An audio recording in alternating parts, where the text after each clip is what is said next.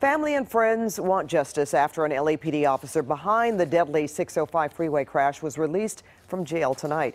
And CBS 2's Tina Patel is live in Santa Ana with more on this story. Tina? Well, we tried to reach out to the officer's family here in Santa Ana, but security at their apartment complex asked us to leave, and they did not return our calls. We know he's out of jail tonight, but it's not clear how long he may stay free.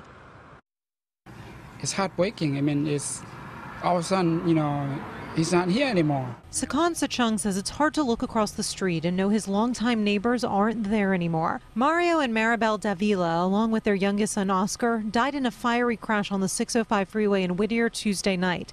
The CHP says they were hit by a Camaro driven by LAPD officer Edgar Verduzco, who may have been under the influence at the time. The CHP has not finished their investigation yet, so they were forced to release Verduzco from jail. The Davila family told me they're aware of that, but have no comment right now.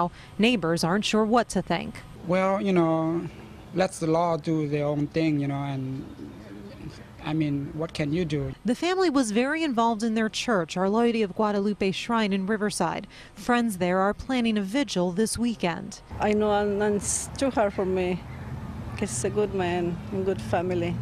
The family business, a salon and barbershop, is closed for now, but friends are stopping by, leaving flowers and candles while they wait to see if the officer involved in the crash faces any charges. Now, again, that off-duty officer was originally arrested for suspicion of driving under the influence, but the CHP says they're still waiting the result of the toxicology report. Then they will present their case to the district attorney. That's the latest in Santa Ana. We'll send it back to you.